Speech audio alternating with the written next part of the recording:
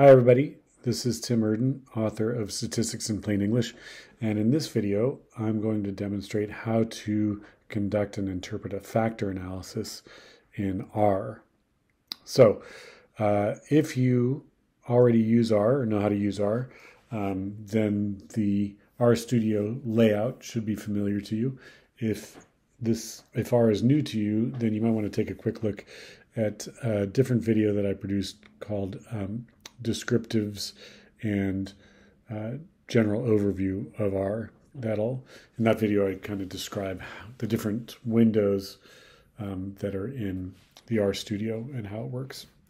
So I have already, in a previous analysis, loaded the data set. I have an SPSS data file that I have imported into R, and now we're going to perform a factor analysis on it. So this factor analysis is using data that I collected from a sample of high school students. And one of the things that I measured in a survey was their something called goals, their goals. And there's three different kinds of goals that I measured. And these are called task goals, approach goals, and avoidance goals. So task goals are things like I want to really understand my classwork and I want to get better at my schoolwork. I want to improve my skills. Those are task goals. Approach goals are the desire to do better than other students. So I want to be one of the best students in the class. I want to perform better than other students. I feel successful when I do better than other students, those kinds of things. And avoidance goals represent a desire to avoid doing worse than others. So I don't want to do worse than other students. One of my goals is to avoid looking worse than other students in the class, things like that. So I had, I think, about 5 or 6 survey items for each of these different kinds of goals: task goals, approach goals, and avoidance goals. And what I wanted to do is see if the items on these 3 goal constructs, if they loaded onto different factors. So first I'm going to run this line here, which is sort of telling R what the factors are and selecting the data for the analysis. And then I'm going to run a quick summary of the selected data so that I can see what the variables are that have been included. And as you can see, they're just different items referring to these different kinds of goals. So here's the first task goal item is there, and it's got the minimum, the 25th percentile, the median, the mean, the 75th percentile, and the maximum. So it just gives me kind of summary statistics for that survey item. Here's the first item in the approach goal.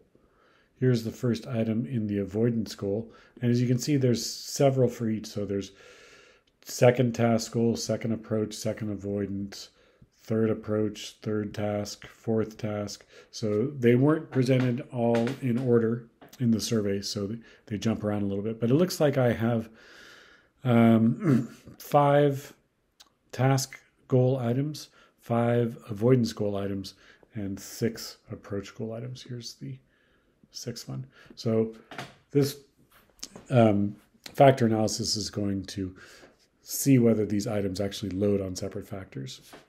So next, up here, I need to install the package. This is a script in R that will help me look at the number of factors that should come out of this factor analysis. So I'm going to, run that. I've run that before. That's why it gives me this, do you want to upload the package? I'm going to say no, because I know I've already uploaded it. So it just down here shows that it's installing that. And then I'm going to require this. It's part of the script. Okay. Now it's time to actually run up here with this part, the factor analysis. So this is a command to get the eigenvalues. This is a command to give me a screeplot, those two lines. And over here in this right side, we see a screeplot. In factor analysis, a screeplot can sometimes be useful for figuring out how many factors you should retain or you should keep from your factor analysis. So one cutoff for deciding how many factors are worth keeping is sometimes people will say, I kept factors that had an eigenvalue greater than 1. So here is these green triangles here represent the eigenvalue of 1 line. And as you can see, we have 1, 2, 3 factors that have an eigenvalue at least of 1, a 4th factor that's right around 1, and then the remaining factors keep going down further away from an eigenvalue of 1. Factor analysis will always give you the same number of factors as there are items in the analysis. So you can see there's 16 factors here. You can have a factor analysis with 1 item on each factor. And that, of course, will give you the greatest separation of factors, but that's not very useful to just have each item be its own factor. Then, you might as well just analyze each item separately. We want to find a way of grouping these items into meaningful groups. And so having eigenvalues greater than 1 is one way of doing that. So that's what the plot tells you. Now here, we've got print eigenvalues. So if we just plotted them, now let's print them. And this here shows you the eigenvalues that you get. So the first factor that comes out of the factor analysis has an eigenvalue of 4.639. That is a healthy eigenvalue. The second one, 2.672. Third one, 1.296. Fourth one, 0.9236. So as you can see, that's what we see on this plot. First factor has an eigenvalue of 4.69. Second one has an eigenvalue of 2.67. Third one has an eigenvalue of 1.296. And the fourth one is just below 1 at 0.92. So the printing of the eigenvalues and the graph of the screeplot basically give you the same information. Now, this is where we're telling R to produce a 3-factor solution. So you can tell it ahead of time how many factors you want. I looked at the eigenvalues. I saw 3 eigenvalues greater than 3, and I said, okay, give me the 3-factor solution and do varimax rotation. There's different kinds of rotation in factor analysis. Varimax is one. This is where you get the maximum separation between each factor. There's also an oblique rotation. That is when the factors are allowed to be more correlated with each other. So we're just going to do varimax here. This is very common in exploratory factor analysis. If I were actually going to do this for my own sort of research purposes, I would probably do a rotation that is oblique, that allows the factors to be correlated, because I just happen to know that there's often a pretty decent correlation between the approach and avoidance items. But we'll do varimax here. We'll run that. And then it doesn't print anything, as you can see. It just runs it. So we need this next line here to print the actual factors. And we're telling it, this cutoff 0.3, we're saying don't print factor loadings that are smaller than 0.3. Every factor has all of the items, all 16 items loaded on it. So once you get below 0.3, it gets to be a little messy and not all that useful. So you can suppress the loadings that are below 0.3, and then you can sort them into these different factors. So it's easier to interpret. So we run that, and here's what we get.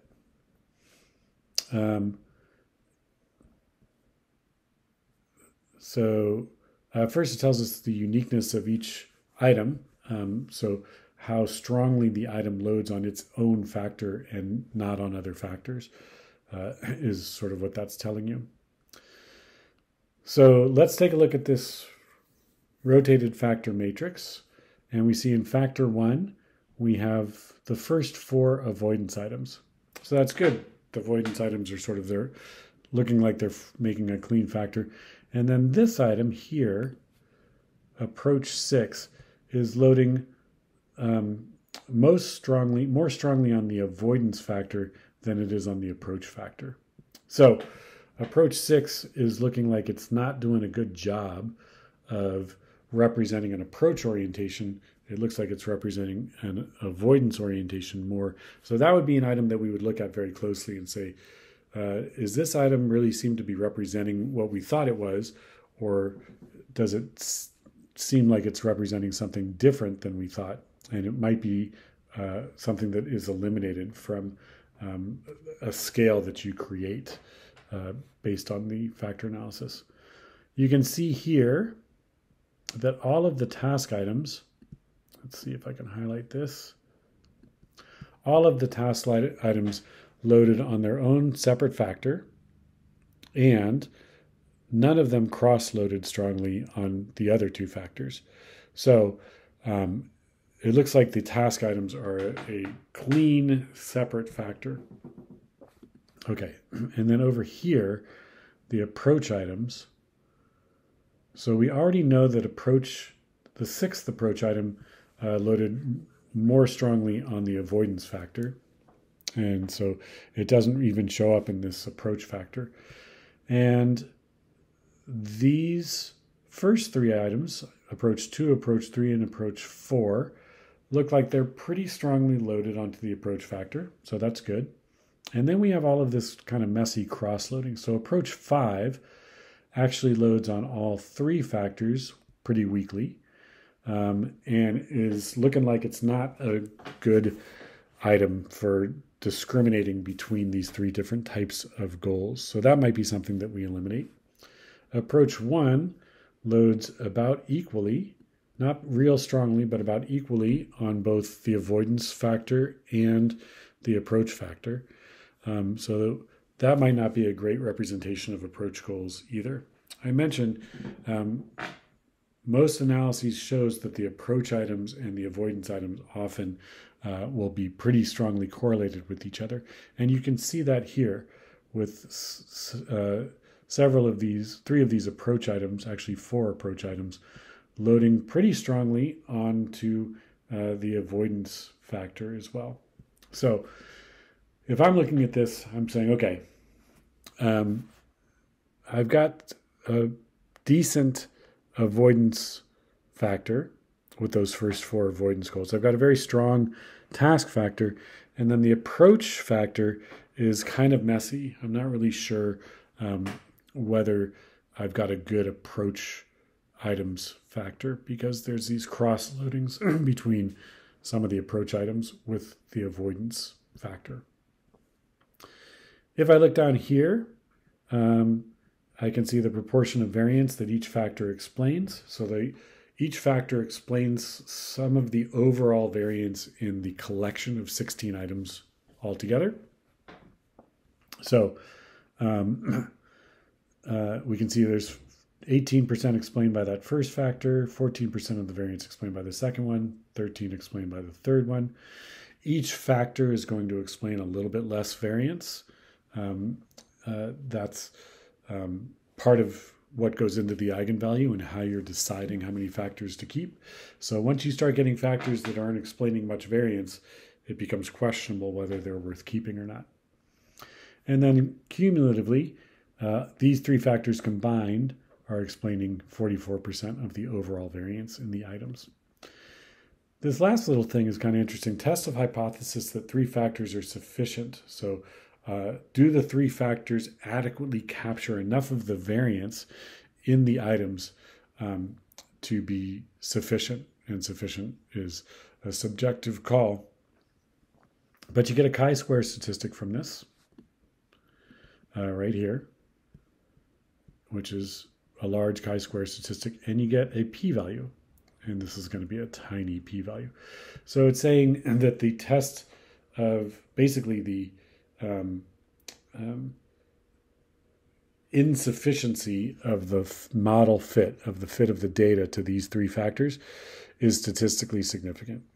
Meaning you might need more factors to sufficiently capture this. Now, I'll tell you, this test of statistical significance is often statistically significant. So you're often going to get a statistic that says, if you had more factors, you could better describe these data. You could explain more of the variance in these data.